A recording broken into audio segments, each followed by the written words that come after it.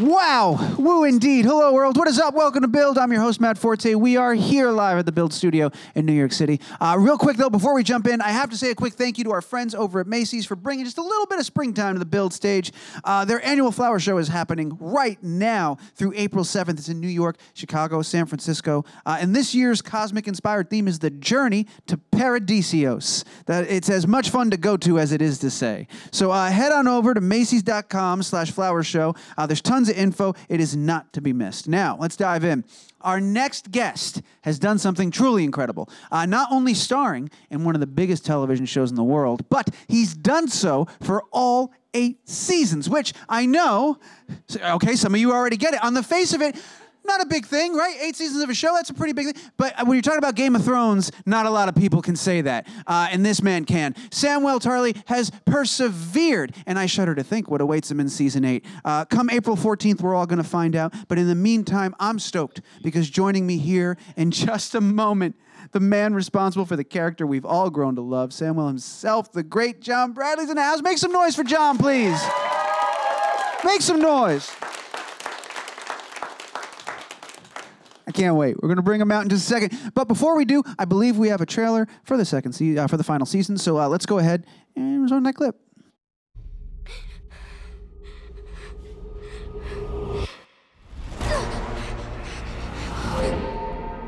I know death. He's got many faces. I look forward to seeing this one. Everything you did brought you where you are now. Where you belong. Home.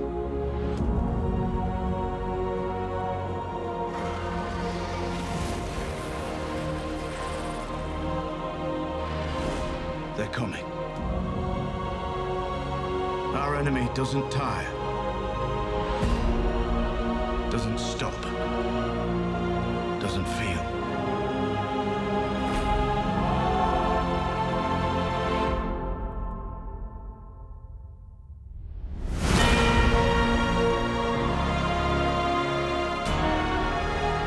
I promise to fight for the living. I intend to keep that promise.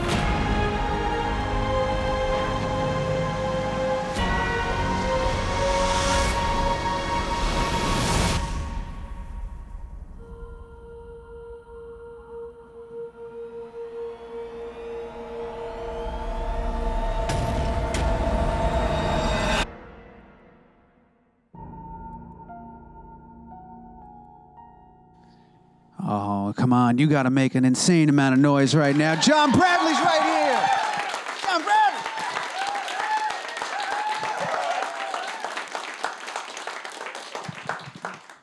What a lovely welcome. Thank you so much for that.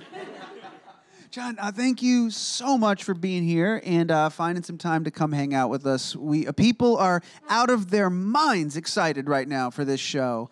And it is really cool to have you with us. How are you doing? How's life? How are you feeling about the whole thing right now? Life's pretty good. I mean, the thing is, we're just as excited to see it as everybody else, really, because, you know, not only that we wrapped so long ago, and we actually shot this season a long time ago. We started shooting this in October 2017, and we got wrapped last summer. And, you know, normally we're off the air for a year, but this time we've been off the air for like 18 months, and so we've really kept people waiting for it. And we've been waiting as well, and, you know, because there's so much about this show that we're not involved in personally. We shoot our little bit, and it's not like a kind of Mad Men thing where your lead character's in every single scene. Right. We all kind of work on our little patch of the quilt, and then it gets stitched together into this great thing, and I think that's always been the case. We've always been really excited to see the other work that everybody else has been doing, and we become fans of everybody else's work, like fans of the show become fans of the show, and so that's a really great thing that we've got all that to look forward to as well. I definitely want to get into some of the early stages stuff because you have been on the show from the beginning, and I'm excited with some of that. But something just about this moment right now that I want to talk about. This is you were on the cover of Entertainment Weekly. You had your own emoji on Twitter. I mean, there's so many incredible things. The HBO hid physical thrones all over the world for this. Like, there's so many crazy things going on. What is it like to be a part of that energy, for that all to be around a thing that you made, that you're a part of? What does that feel like? It's a very satisfying thing. There's no doubt about it. That it's a very satisfying thing to be part of something that's so big and so widely watched and so widely enjoyed. But I think the size of the show kind of has nothing to do with us. Yeah. You know what I mean? You drive yourself crazy if you want to make a big show, because we can't concentrate on making a big show. We've got to make a good show, and then it's got to be a good show before it becomes a big show. So, we're just kind of concentrating on getting the quality right, especially now because the show's grown so much, and when you go into the final season of anything, you just don't want to be one of those shows. There are shows you can name that you've loved all the way along, and then you get to the very final season, and it's like, it's not quite landed. And I think that you're in danger then of forcing people to kind of reevaluate everything they'd seen before because it let them down right at the very last minute. And we just didn't want to be a show like that, and we wanted to maintain the standard, and that's why we're not doing 20, 25 seasons of this. I'm sure HBO would like us to, and I'm sure that a lot of the kind of fandom would like us to as well. But the fact is that we're telling this story in 8 seasons and then getting out while we still think we're doing work of the standard that we've set. Speaking of that, there's so many rumored spin-offs that are in production and prequels that are talked about. Would you, having been with the show for so long and finally kind of putting a cap on it, would you ever entertain the idea of returning to the world in some capacity to tell a different version of the story or tell an earlier story? I'm not suggesting you are involved or anything. I'm asking purely, would you personally be interested in going back after saying goodbye? No, I think I'm kind of a purist about it. And I think that we've done our time and we've helped to establish this landscape. And we know that it's got a lot of life in it. And, there's the great thing about George's writing is it's so detailed. It's as detailed as history. So all of this came out of George's head. There's a history to it and there's a mythology to it. And there's a future to it as well, if you like, that's kind of ripe for the exploring. It's very kind of fertile territory for drama and further exploration. But I think our time on it is over. And I'm interested to see what other people do with it. I know that the pilot for the prequel is in very, very good hands, and I can't wait to see that. But I think kind of our watch has ended. Certainly not the first time you've said that, huh? No, certainly not.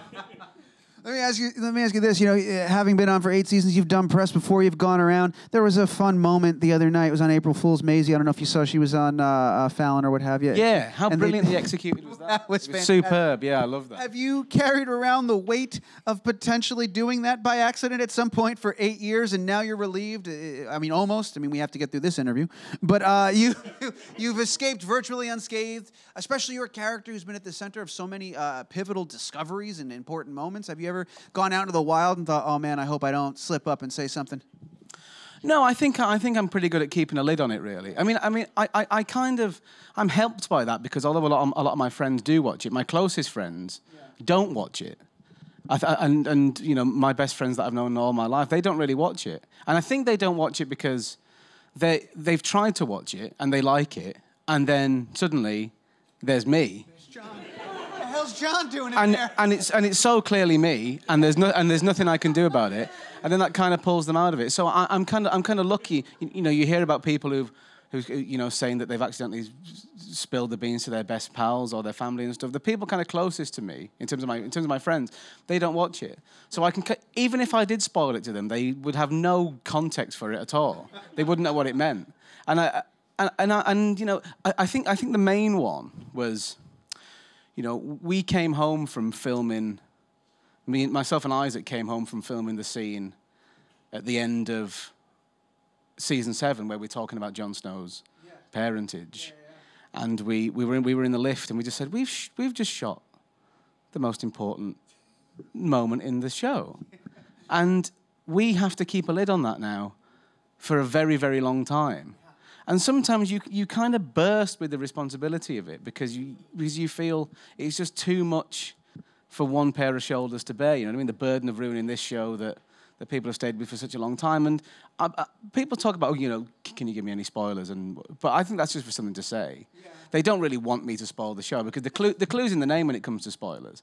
But I think I've always had a cap on it, and I've always played by the rules. I'm in danger of, not in danger of, I've always had a phobia of getting into trouble. I can't even imagine having to hold a secret that you understand. Like, I freak out when I know what my mom gets my dad for Christmas. Like, to think that, like, you've got, like, this secret that you've got to sit on top of now for X amount of months, and how many people think they want to hear it, but, they don't. It's still just this sought-after information. It must have been, was that an adjustment to kind, or is it great that came towards the end, that you realize that you've built up sort of a thick skin to that muscle that you need to use? Well, I'll tell you what, always the best time of the year for us, 100%, was the very, very brief period of time in between one season of the show being broadcast and then us getting the scripts for the next season.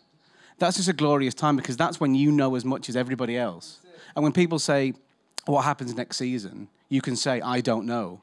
And you mean it. Yeah, that's the kind of last time you're able to tell the truth about it. Because as soon as you get the script and as soon as you read it, you're like, oh, well, this has turned me into a liar now. And this has kind of turned me into a slippery character who's going to be avoiding spoilers for the rest of the year or whatever. So ignorance is bliss. Yeah. And as soon as you know, I mean, you take the kind of Jon Snow alive or dead thing. Yeah. I did know that for quite a while. I was one of the first cast members to find out that he wasn't, or he was dead, but he came back to life. And, just having the weight of that responsibility. I remember I was at a Metallica show, outdoor show, and we managed to get onto the mixing platform with a great view of the show. And halfway through Metallica, I decided I needed to go to the bathroom. So I walked off the back of the mixing desk where there's a kind of porta potty set up behind, and people around the back of that, thousands of people saw me. And just all at once, is Jon Snow dead or alive? And when you get people demanding something of you en masse like that, it takes a very, very strong will to not crumble. But I don't know how we managed to keep that. That was probably one. I can imagine that's probably one of the big. Like Carice was here last night, and she was talking about the exact same moment of how she felt bad that she had to lie, that she had to go around lying. Well, he's dead. I don't know if he's dead. Is he dead? Is he not? And it was just like a hard thing to have to do. I want to go back though, because there's one thing that I'm really fascinated by in reading up on your story, man. That you came into this show. It was your first audition at a drama school. Yeah. Talk about hitting the lottery. My first audition. Well, I know that it's kind of strange now that I'd literally just finished my drama school training. I mean, I was still there when I did the first round of auditions for that. And I remember now thinking that I didn't know anything about the books or anything. All I knew when the kind of information came through was that it was HBO, which suggests a certain level of quality, and that Sean Bean was in it, which gave so much credibility. Bummer. Yeah, no. And I just he was in it for a little bit. And I just kind of thought, this is beyond me. I'm not really going to get this. Right. And there's no way I can get this because look at the standard. I'm really inexperienced. I've just finished my training. How am I going to get myself into this show?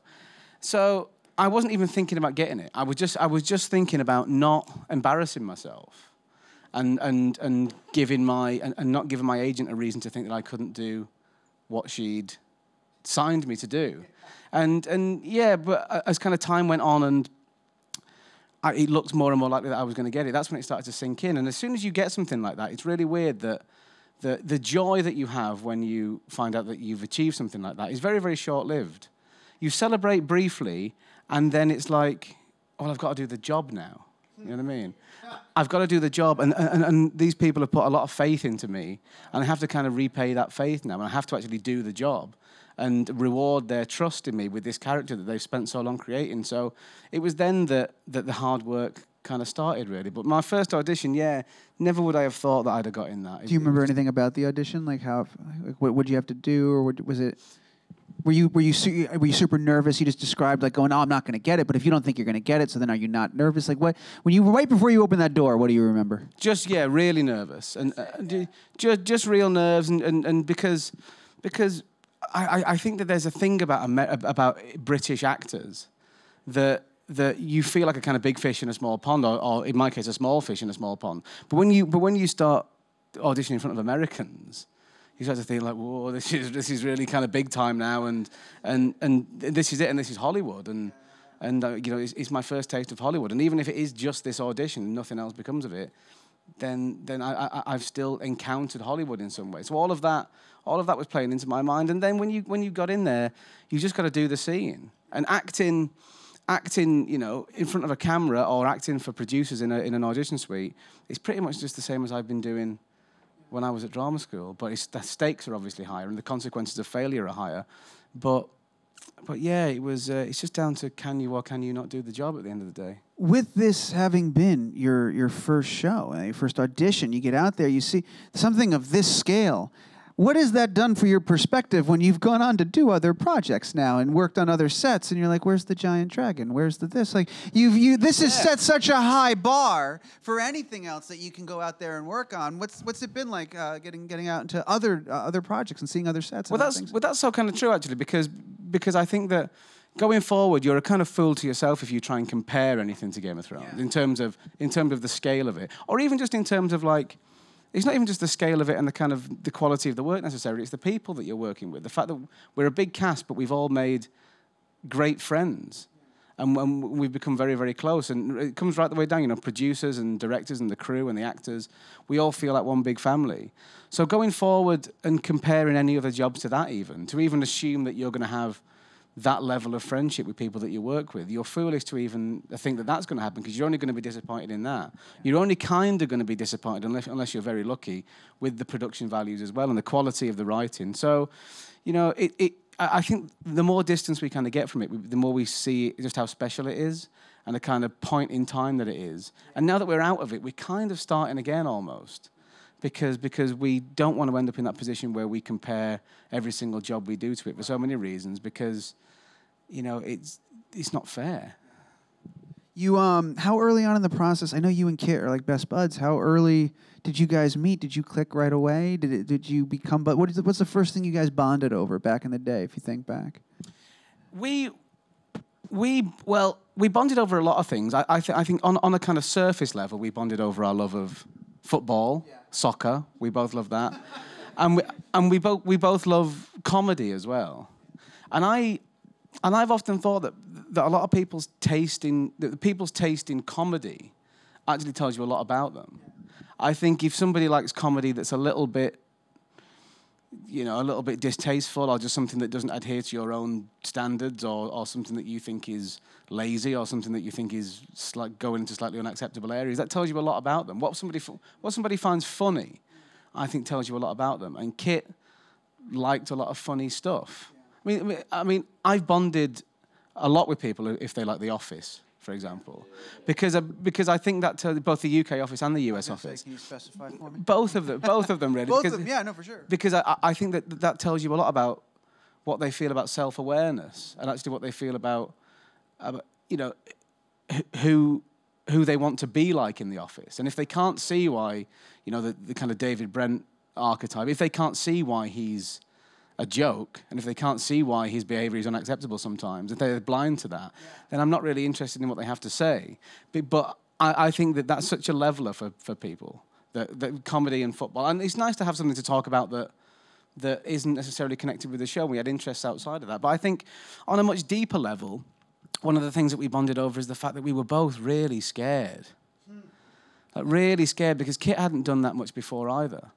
And we were now in this big thing, and he was the lead, and I had a good part, but I wasn't quite the kind of level that he was at that time. And we were just both quite nervous and quite scared and quite uncertain that we were able to do the job, as I said before. And I think that we shared that with each other, and we shared our vulnerabilities. And I think the friends that you make when you're scared and vulnerable are the friends that you tend to hang on to, because they've seen you at your most vulnerable.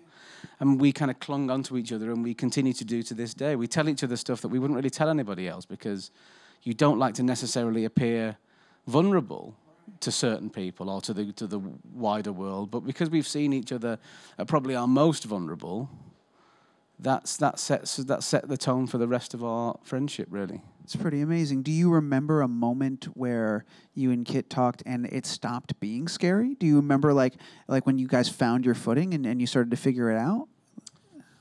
I just think that we've learnt to cope with it. Yeah. And you never quite get over it because I don't think you ever should. As an actor, in anything you do, you should never get to the stage where you think, right, I'm fine now. I know how to do it now. I've not got any more worries, any more concerns, because that's how you get lazy. You should always be trying to learn and always trying to better yourself. It's almost kind of like exercise. If you kind of lift weights, for example, it should never get any easier because you're constantly trying to perform at your peak. And your peak keeps moving. So we're still vulnerable and we're still uncertain. But I think looking back on it now, we met each other at a very interesting time. I was probably the last good friend of Kit's to meet Kit before he became what he's become now. So after I met him, he became a star. But I met him because of the fundamental person that he was. And that's the person that I've made a friend of, and that's the person that I kind of love as a friend. And I think that it's always going to be scary, and actors are a strange breed. They're a strange mixture of a confidence that has to be there to do the job, because you have to walk into a room and say, I'm actually the guy for this job when you're auditioning.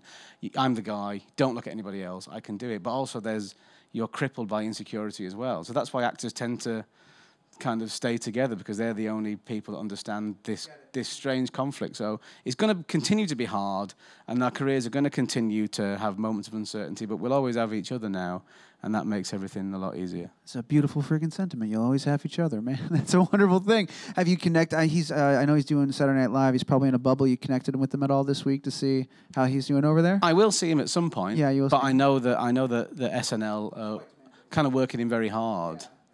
And I think that, do you know what? I think that his kind of the work that he's chosen to do now that the show's finished says a lot of really good things about him. He's done a play, did a play in London that I went to see that I loved and I thought he was wonderful in. He's doing SNL, so he's kind of not willing to rest on his laurels. And I think after such a long run in a show, such a big show that everyone's seen and everybody's identifying you with these characters, we all want to show the world that we can do other stuff. And I think Kit's making brave choices and challenging himself, and I think that's a great testament to his ambition and his kind of desire to work hard. I will go to the audience questions in just a minute. I'm not going to eat up your time, I promise. But obviously, I could ask you a million different things here, so I'll just ask you a couple more. I wanted to talk to you about, because Hannah was just here this morning and had wonderful things to say about working with you in the relationship between Sam and Gilly. And I'm just curious of what, from your perspective, what that's been like, the two of you growing together, how you sort of mapped out and the way their relationship would feel and play, and how you guys kind of worked with one another to find Sam and Gilly and make that real. It was a wonderful working relationship to be a part of, and I think that it's kind of a unique one as well, because even in the midst of this big show with all these hundreds of principal cast and battles happening everywhere and big CGI things, a lot of kind of our stuff has been very low key and quite quiet and just about two people talking, and I think that it's been a real slow burn, and the establishing of their relationship has been a real slow burn, and it's taken a lot of kind of patience for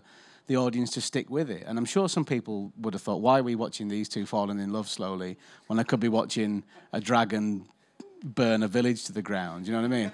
And I do kind of understand that to some degree, but I think that it had to be a slow burn, the establishing of that relationship, because they're both so damaged. Yeah. And what it's essentially about, it's seeing two people heal each other's scars.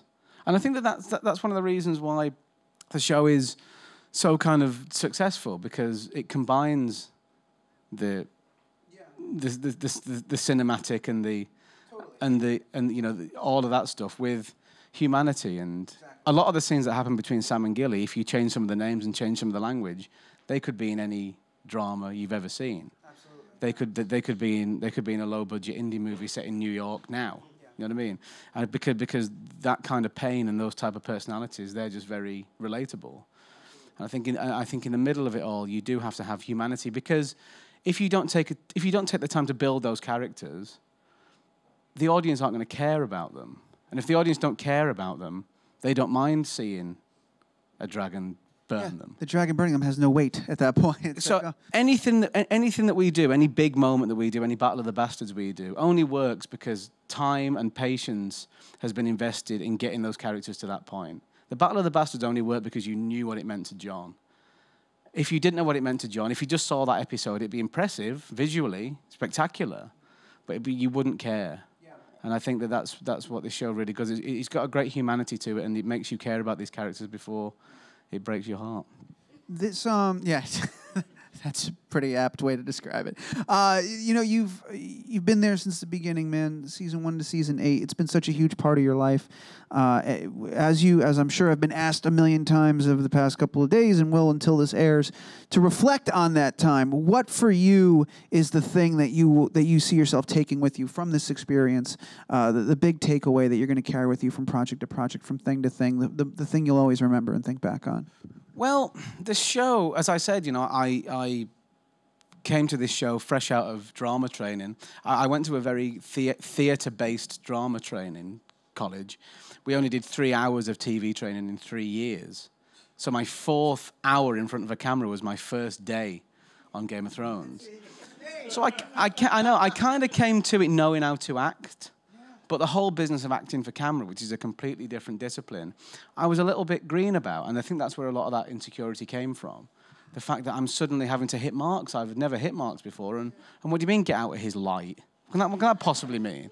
And I think that what it's done is, but the legacy of me is, it's trained me how to be an actor for TV, and it's the best training ground ever. And I think the reason why it's been so effective for all of us as performers is it's really invested in us a culture of working hard, because you see how hard the crew work, every single one of them, and you see how hard your directors are working and your producers are working, how much time's going into the writing. So you just think, well, when it comes to doing my shot in front of the camera, I better be working as hard as them, because otherwise I'm going to be doing them a disservice.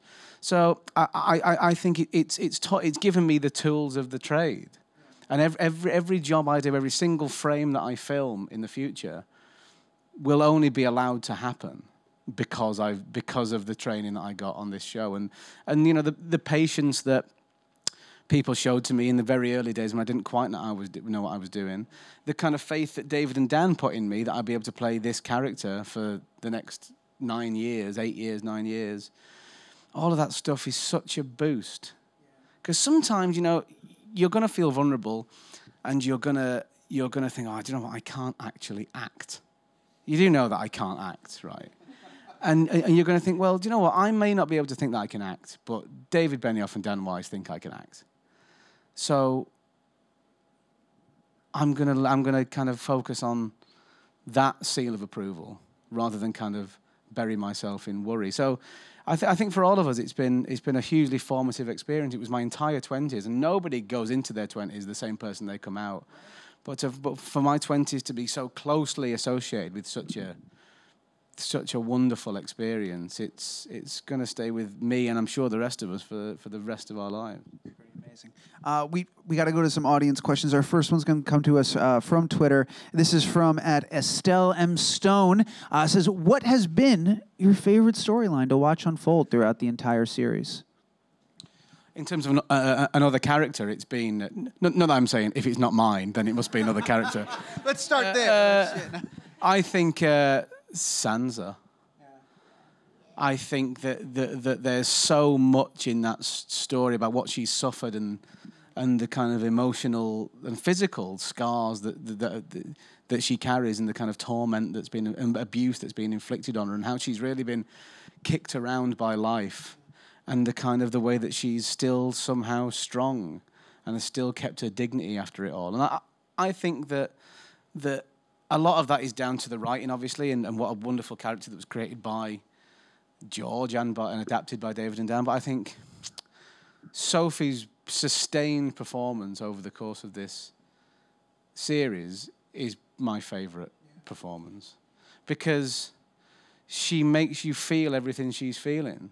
And she's one of those people who she really makes you care about that character. You know what I mean? Because she's got a kind of magical quality to her. It's the same with Maisie, but I think Arya's kind of course through things, although she'd probably be my second favourite, actually. Her course through this has just been slightly less harrowing. I think to see what's happened to Sansa at the hands of all of these vile people in her life, it's really unpleasant and really disturbing. And Sophie's humanity and Sophie's kind of relatability and the amount that you care for her when you see her on screen, that's just made that entire journey possible. Because David and Dan know what you're capable of.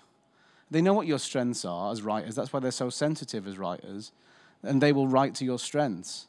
And they saw that Sophie had this incredible emotional range. And they just think, well, you know, we're going to give her some of the emotionally hardest scenes to film that have ever been on TV, I think. And time after time, it's a sustained performance. She's just nailed it every single time. Let me ask you, as we, you haven't seen any of the finished stuff yet. No. Are you, I don't know if nervous is the word, but I imagine it's going to be very emotional for you to watch the final season, not just for the nature of the storylines, but also the finality of it all, the seeing the last time you did this, the last time you did that. But are you at all, how do you feel about finally seeing it? Is there any trepidation? Is there any... Or you can't wait like the rest of us? You kind of want to just get in there and see it for all its...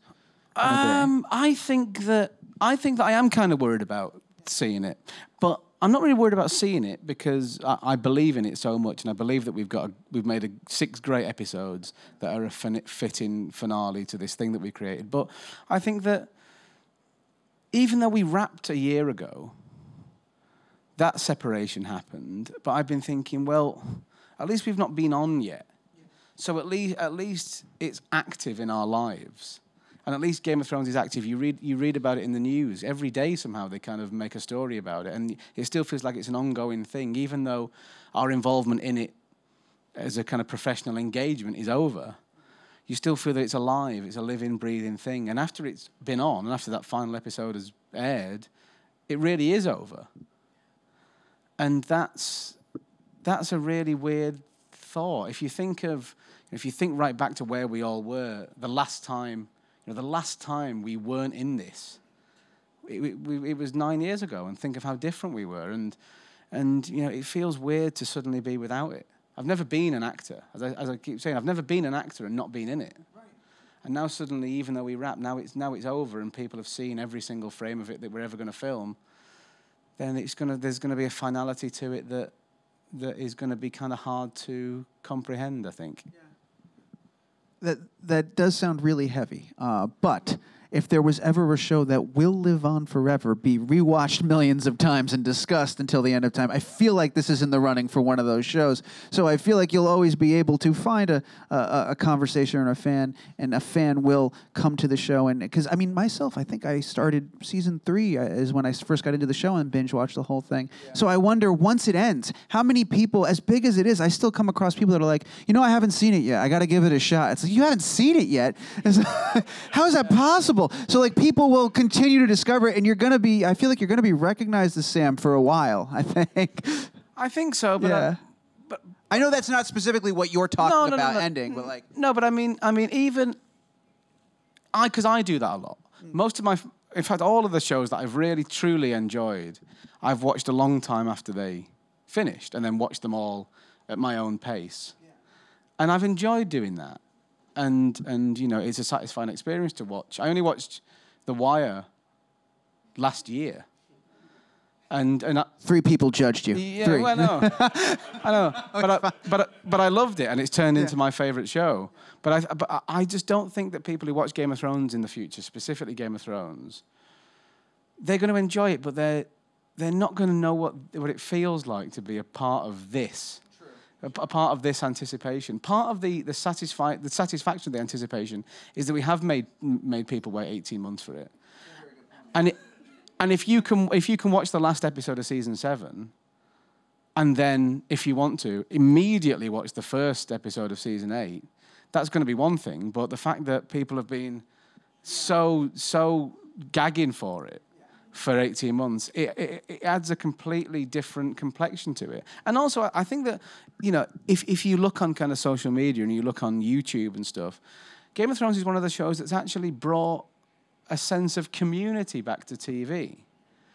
Because not many people actually watch, I mean, more people watch it for this show, but by and large, people don't watch TV on TV. And they don't watch it when it's on a lot of the time. They've got infinite amounts of entertainment that they can watch whenever they like. And they think, did you see so-and-so last night? No, but I'll get on, catch you up in the week or something. The thing about Game of Thrones is because people want to see it literally the second they can, and they don't want to wait until tomorrow to watch it, that it's created this kind of atmosphere again where it's appointment to view. And that people are going to watch it together. And people watch it in bars. People throw parties. And people kind of watch TV like sport. And they feel the emotion of it together. And they celebrate and they cheer and they cry together.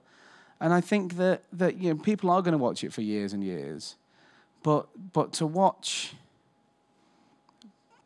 Hard Home in a bar with other people, when you know you're all seeing it for the first time, and it's the first time anyone's seen it, that's something that after this is over, it's going to be hard to recapture. That moment's gone, yeah. Good point. Solid point. We have, what, 3? Okay, fantastic. Let's do 3 more questions from the audience. First one's coming to me right over here. Come on down. Hi, John. Hello. Alana. First off, I wanted to say thank you because everyone needs a Sam in their life, and I think that you gave that to the audience. I actually wanted to ask you, how do you feel like you most relate to Sam? And I have to say it in an accent because that's just how it goes. That's a great question. I do relate to him very much.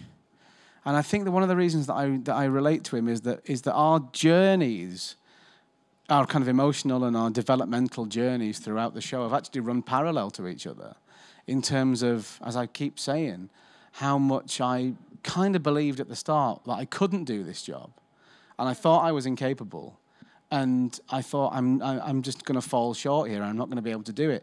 And as kind of Sam's gone through his narrative arc, discovering things about himself, and actually discovering how capable he is, and how brave he is, and how worthwhile he is as a character, I've kind of discovered that, you know, through, as I've said, David and Dan's faith in me, that I can actually do the job as well.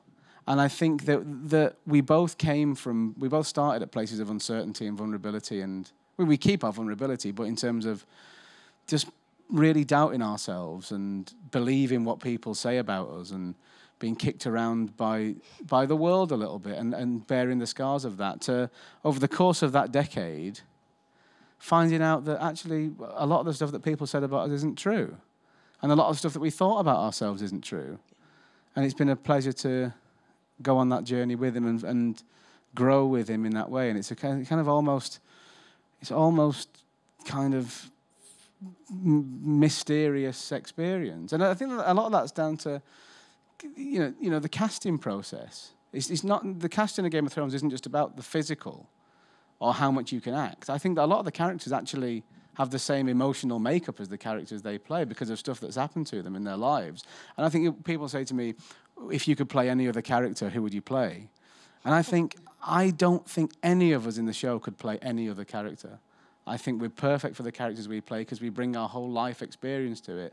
And that's just some kind of weird cosmic thing that's affected that we had nothing to do with, but it's all adding to the kind of mystery of what makes the show the show. Thank you for that. For your question. That was a great question. Thank you. We've got time for 2 more. Next question's right here. Go for it. Hi, how are you? My name is Rochelle. Hello, Rochelle. Hi. My question to you is, what has been the best feedback that you've received about your work on Game of Thrones, and why has it made such an impression on you? Well, there's a very specific moment about it happened a few years ago, and I was out with some of my friends, and a young man came up to me. He was probably 16, 17 years old. And he said, I just wanted to tell you that I love the show and I like your character. And it's because of what I've seen your character do and what I've seen your character achieve and the boundaries that your character has overcome, it's given me the strength to ask out girl that I'd been in love with my entire life. And I never would have done it if I didn't have that inspiration from a character who thought that he was a coward and actually behaved bravely and found that he was brave. He said that it made him have the courage to do that. And she said yes. And then they were a couple. And I hope they're still together because, you know, you talk about the size of the show and you talk about, oh, so many million people watch it. It's got this many followers on Instagram, blah, blah, blah. But you think that's secondary to the impact that you have on people's lives sometimes.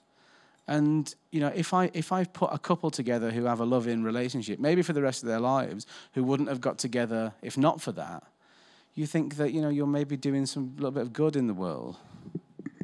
That's an incredibly beautiful answer and a wonderful question. Thank you so much. Kate, we've got one more. Let's go ahead and do it right over here. Go for it. Okay. Hi, John. Hi. The question goes, how do you build a character profile for a role? Example, imagining what drives the character. I think that's a brilliant question. And I think a lot of actors kind of have the same process of you have to find... It's quite easy for me with Sam, but it's been harder for me with other characters that I've played. You have to find something in them that's similar to you. And I think that I don't think anybody's good or bad. I think everybody's kind of shades of grey. Everything's shades of grey. And I think everybody has everything within them.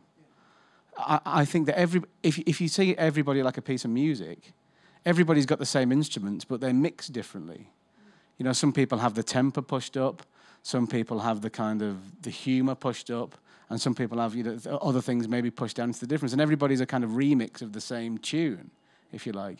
And I just think you just have to do a remaster on yourself, and you have to find what's inside you that relates to that character. Even if you're playing a bad guy, you know what I mean? Even if you're playing, you know, Adolf Hitler, you still have to kind of not empathize is kind of a strange word, but you have to find something in him that you can identify with. Right. Otherwise, you're just projecting onto it. And, you know, I think our show in particular, our bad guy, you take somebody like Joffrey, for example, you can think Joffrey's a bad guy, and he is a bad guy. But I think, let's not argue about that. But I think a lot of his anger comes from the fact that he is the king, but he also feels weak, and he feels he doesn't have any power. And he feels that his family and the people around him are taking power from him. And when he does the things that he does to women, and when he says, I am your king, you can see that that's somebody lashing out at the world. And he's angry because he doesn't have the power that he thinks he should have. And I mean, he takes it way too far, I have to say. Bit of an understatement. But you can kind of empathize with that. And if you're going to play that guy, you have to think, well, maybe I've never got a crossbow out. But at times, I've maybe felt a little bit like that as well. So no matter how much the bridge feels like it is between you and a character, you have to find some common ground somewhere and then build upwards from that, I think. That's an awesome question as well. Thank you, guys. Great audience, great guest, Lovely great time. audience. This Thank you was so much for fantastic. coming. Yeah. Okay. So we got to wrap things up. John, it's been so awesome having you here. What a great time. Thank you so much. My absolute pleasure. For carving out a little bit of time in your schedule to come hang out with us. I'll remind the world, as I said last night, and I'll say it again for the 4 people that don't know this already, April 14th, Game of Thrones is going to be on HBO. Get your friends together. Just create one of those moments. Be a part of one of those moments. John's absolutely right. This is going to come and go. So live it up, live life, enjoy it, and have a great time out there. Join me in thanking the great John Bradley for being here. Make a ridiculous amount of noise. Come on, let's go.